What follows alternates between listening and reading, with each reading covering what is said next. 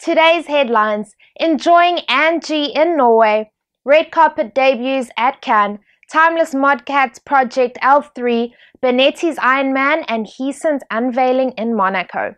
It's September 14th and this is Morgane with your daily marine news.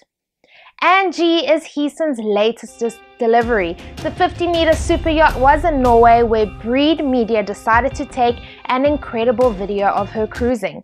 Between the landscapes and the amazing vessel, you can't help but do a little bit of daydreaming. The red carpet of the Cannes Yachting Festival was the perfect setting for the launch of two of Ferretti's new models, the 76 Perseo and the Ferreti 700. Have a look at the amazing display of the incredible vessels with these two videos made by Ferretti Yachts and Riva. Enjoy!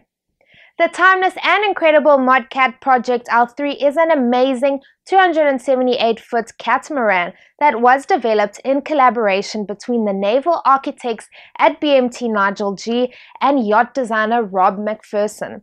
The goal was to really push boundaries and had to be not only spacious and luxurious, but fast.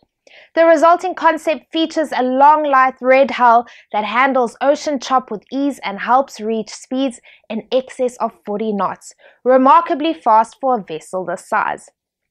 The new Benetti super yacht dubbed Ironman made its debut at the Cannes Yachting Festival.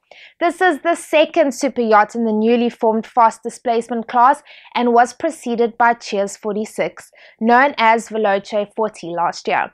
The interior design was made by Redmond Whiteley Dixon. Congratulations, Benetti. With this video, Heesen announced that they will be unveiling an innovative new project at the upcoming Monaco Yacht Show.